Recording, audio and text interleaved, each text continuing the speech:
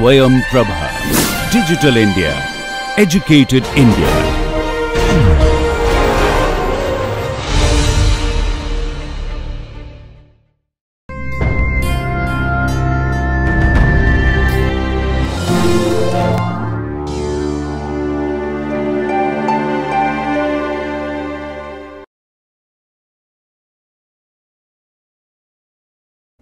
Let's do some problems today. So here's problem number 1. So suppose I have a homomorphism of free modules. So let's take R. In this case, let's say R is a commutative ring. Let's take a commutative ring R, and let's take a homomorphism phi from Rn to Rn. Okay, and this n is greater than or equal to 1, and so this is an R module homomorphism. R module homomorphism, and let this be given by a matrix A. Okay, so let this correspond to A, by which we mean, suppose I take EI to be the standard basis element of Rn with all zeros and 1 in one of the places, 1 in the ith place. Then this map phi maps EI to let's call it EJ to summation Aij EI. I goes from 1 to n. Okay, now Aij's are some elements of the ring R, and recall this is how we associate a matrix to a homomorphism. Ij goes from 1 to n. Okay, so the homomorphism phi corresponds to the matrix A, and recall also that we talked about this in the lectures, that this map phi is an isomorphism or an automorphism of Rn is the same as saying that the matrix A here has determinant which is a unit in the ring R. Okay, this was special for commutative rings, and of course the definition of isomorphism is that there is really an inverse map such that the composition is the identity, and this in terms of matrices says that there exists a matrix B, matrices n cross n with entries in R, such that the product A into B is equal to B into A equals the n cross n identity matrix. Okay, so this is just something to recall. Now here's the problem itself. So the question problem says, if phi is an onto map, if phi is onto, show that it is also 1 to 1, prove that it is also 1 to 1, and hence an automorphism. Okay, so this is the thing that we need to prove. If I have a homomorphism from Rn to Rn which is onto, then it is automatically 1 to 1. Okay, so let's prove this. So recall that, I mean, what does onto mean? So let's draw a picture of this module Rn to Rn. I've got this homomorphism phi, and what I'm given is that it is onto. In particular, it means that if I take these EIs, these basis elements, EI, each EI has, so let's call this element as EI, then each EI has some element of Rn which maps to it under phi. Okay, so there exists an element Xi in Rn which maps to EI under this isomorphism phi. Okay, let's remove this arrow here. So that little element here is EI. Okay, so for each I,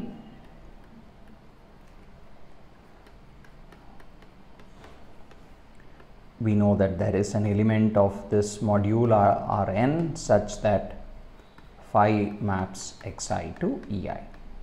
Okay, that's what surjectivity in particular implies. Now, what that allows us to do is the following. Let's define a map in the reverse direction. Okay, so I'm going to define a homomorphism psi which maps which goes in the opposite direction. Think of it as going the opposite way. Now what it does is the following. it takes each ei to xi. Okay, remember xi is somewhat arbitrary here. There may be many different elements of Rn which map to ei. I pick any one pre-image, okay, call it xi, and I claim I can use those xi's to define a map psi. Okay, so define R module homomorphism or R homomorphism psi from Rn to Rn by the following recipe, by prescribing its values on the ei. So recall, if I tell you what a homomorphism does to ei, then it's uniquely determined. In this case, I want the ei's to map to xi. Okay, and that now defines a homomorphism uniquely. Now, what's the property of psi with respect to phi? Well, observe, by construction, if you first apply psi and then you apply phi on any of the ei's, what you get back is ei again. Okay, so it maps each basis element back to itself. Therefore, the composition phi psi is nothing but the identity map. Okay, let me call it I. It's the identity homomorphism of Rn. Okay, so now let's take this. Let's do this in terms of matrices. Let B denote the matrix of psi. Okay, just like we had A, which denoted. So recall, A already denotes the matrix of phi. Okay. Now, what do we know? The composition of phi and psi, and remember R is commutative, so the opposite ring here is the same as the original. So recall, this was our key observation. If I am looking at endomorphisms of Rn, then to each endomorphism I can associate a matrix, but I should really think of the matrix entries as coming from R op, the opposite ring, rather than the original. If I do this, then these two spaces are isomorphic as rings. Okay, in other words, composition of endomorphisms maps to multiplication of matrices. Okay, and that's where that multiplication involved the opposite map. But now here we are in the commutative ring case where everything is nice. So we don't need to worry about this op business. In this case, R op is the same as R. So now what do we know? Because phi and psi, so the matrix of phi psi, so let me use this notation for the matrix of phi psi, is nothing but the product of the matrices, okay, of phi and psi, which is A and B. Okay, so the matrix is just AB, and on the other hand, phi psi is the identity homomorphism, whose matrix is the identity, the n cross n identity matrix. Okay, so what does that mean? It implies therefore that the matrix A times the matrix B is the identity matrix, and therefore if you take determinants on both sides and recall, determinant of AB is determinant of A, determinant of B, even though they have, this is true for all matrices with entries in any commutative ring. This is just the determinant of the right hand side, the determinant of the identity is 1. So what this therefore gets us is the fact that the determinant of A is a unit, because it has an inverse determinant B. And well, what does this mean? This means that phi is an isomorphism. So recall, this automatically means that phi is an isomorphism. In other words, it's also 1-to-1, i.e. it's also 1-to-1. Okay. So on2 is enough to ensure 1-to-1 and therefore thereby an isomorphism.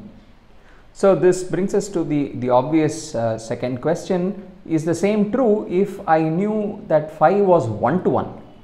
Okay, could I conclude that phi is onto? So I give you the same question. Phi is a homomorphism, R module homomorphism from Rn to Rn. Phi is 1-to-1. Okay, so the question is, does that imply onto-ness? In other words, is phi an isomorphism? Okay, observe the same proof will not work anymore, because how did the earlier proof work? We constructed sort of an inverse, a one-sided inverse in some sense, a map in the opposite direction. The same idea will not work here. Okay, so you should try that to see that you can't quite do the same thing. and in fact this statement is false. Okay, so the answer here is no, not quite true. And the examples are very easy to construct. So for example, if I just take r to be the integers, n to be 1, then I'm just looking at homomorphisms from z to z, and I'm asking, if I give you an injective module homomorphism, is it automatically surjective? Okay, and that's of course not true, because here is an example. Each n maps to 2n is an injective module homomorphism of z to z. Okay, but of course this is not surjective because the image is only the set of even numbers. Okay, so that's an interesting thing. If you're given it's onto, then it's automatically 1 to 1. If you're given it's 1 to 1, it's not necessarily onto. Okay, but the important thing here is that all this only holds if R is a commutative ring. Okay, so recall we used the fact that that you can talk about determinants and so on, and all of that really only works for commutative rings.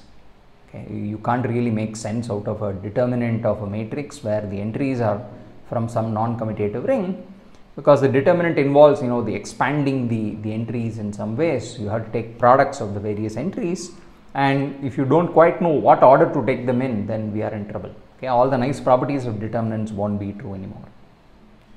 But the question can still be asked over non-commutative rings. So here's my question: is question 1, that is question 1 true over non-commutative rings? Okay, in other words, if I give you a surjective map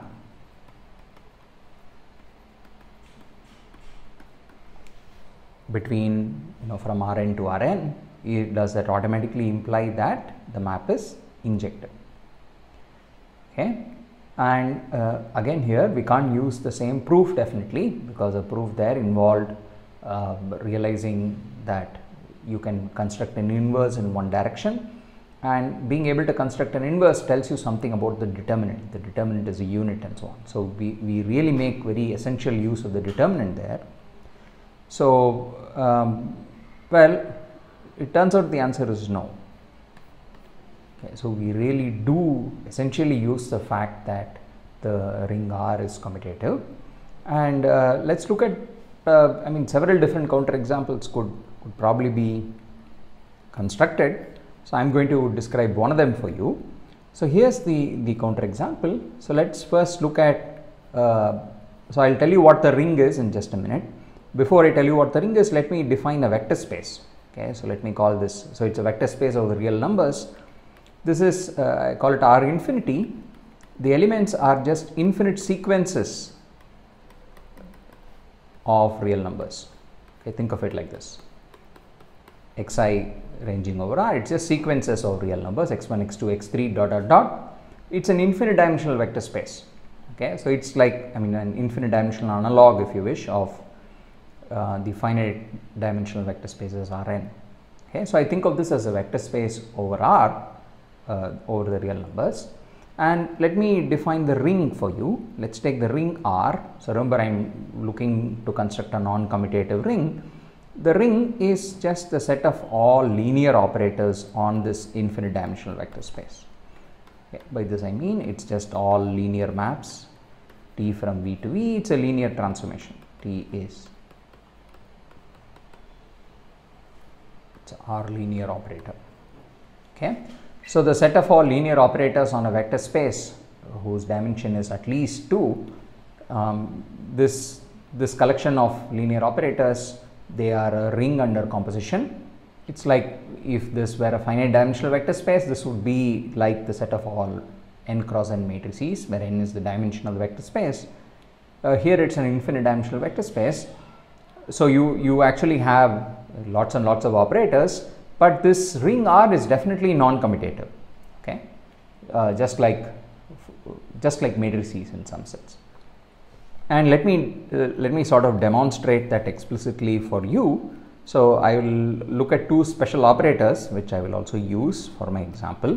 So one of them is called A. It's a following operator. It takes x1, x2 dot dot dot and moves everything one step forward. Okay, 0, x1, x2, etc. So this is the forward shift operator, if you wish. It's called the forward shifting operator. It pushes everything one step to the right and puts a 0 in the first place. And there's a backward shift operator which pushes everything one step back, and when it does that, it pops out the x4 blah blah blah. This is a backward shift. Okay, now observe that if I first do the forward shift and then the backward shift on a tuple, an infinite tuple like this, then, well, it shifts one step forward and then one step backward. The 0 sort of gets added on first and then removed in the second step. So that's just the identity map. Gives me back what I started out with. But if I do it in the other order, then I don't quite get the same answer, because the backward shift will sort of throw the x1 out and the forward shift will put a 0 in its place. So this is like the x1 goes away and I have a 0 in its place. Okay, so observe that these are not in general equal, right? I mean, if x1 is non-zero, they are not going to be equal to each other. So the operator AB is not the same as the operator BA. Okay. Now here's the counter example. So what is it that we want to construct? We wanted to construct a map. So let's review what is it that we are trying to do. We are trying to find, so this R is now this ring of endomorphisms. We are trying to find a surjective homomorphism which is not injective. Okay, so what is it that I want? I want phi to be surjective but not injective. Okay, this can't happen if R is commutative, as we just saw. But if R is non-commutative, in this particular in this example, we will construct such a phi. Okay, so let's do this. So it's in fact enough to take n equals 1. We'll just construct a counter example right there. So look at R, the ring of endomorphisms. Think of it as just a free module over itself. Now let me construct a map phi as follows. The definition is the following: each x in R, each endomorphism of this infinite dimensional vector space, I map it to XA. Okay, A, remember, is the forward shift operator. So each x is mapped to X composition A. Okay, this is my map. This is a R linear homomorphism. So recall that the endomorphisms of R are nothing but the right multiplication operators, right? And that's exactly what's happening here. We are right multiplying by some fixed element of R, okay, the element A in this case. So I claim that this map phi has exactly the properties we want, that it is surjective but not injective. Okay, so let's prove this. So first, why is it surjective? To show it is surjective, let's first look for what element maps to the identity, okay, of this ring R. So observe that if I look at B here, if I apply phi to this backward shift operator B, then that's just going to be BA. Okay, and BA, remember, is just the identity map. Okay, that's the thing that we looked at first. BA is just the identity map. Okay, so in particular, that means that if I apply phi to XB, okay, take any x in your ring R, apply phi to XB, then by definition this is XBA, but BA is the identity, so this is X. Okay, so what does that mean? Any element X in your ring here, take any X, it's got a pre-image. Okay, the element XB maps to X, so that means X is in the image of phi, and this is true for every X in my module. Okay, in my module R power 1. Therefore, it means that my map phi is a surjection. Okay, let's show it's not an injection. To show it's not an injection, we need to show it's got some kernel, right, that it kills some element. So here's the element it kills. Let me define an operator C as follows. C of x1, x2, etc. is x1, 0, 0, 0. So here's my operator C. Okay, it's sort of the projection onto the first component. Okay, keep x1, make all the others 0. Now observe that, so C is clearly a non-zero operator, right? C is not the 0 operator. Okay, and on the other hand, if I apply phi to C, it gives me CA. Now what is CA? A was the forward shift operator, okay, which is basically it, so when I first apply, let's apply it to an actual element and check. If I apply CA to an element x1, x2, dot dot dot, this is C acting on 0, x1, x2. But what does C do? It keeps the first component as it is and makes all the other components 0. Okay. So in other words, this composition CA maps everybody to 0. Okay. So what does that mean? Phi of C is 0, whereas C itself is a non-zero element of the module.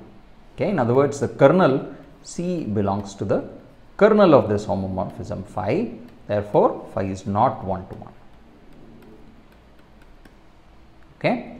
So I hope the example itself is clear. So what this demonstrates is various things, that the surjectivity implies injectivity over commutative rings for free modules. Injectivity does not imply surjectivity even if you are over a commutative ring. And if you are over a non-commutative ring, then you don't get anything. I mean, injectivity doesn't imply surjectivity, surjectivity doesn't imply injectivity, and so on. So this sort of underscores the key role played by this determinant somehow. It over a commutative ring, the fact that you've got this determinant map is very key. Okay, it really helps us in many situations.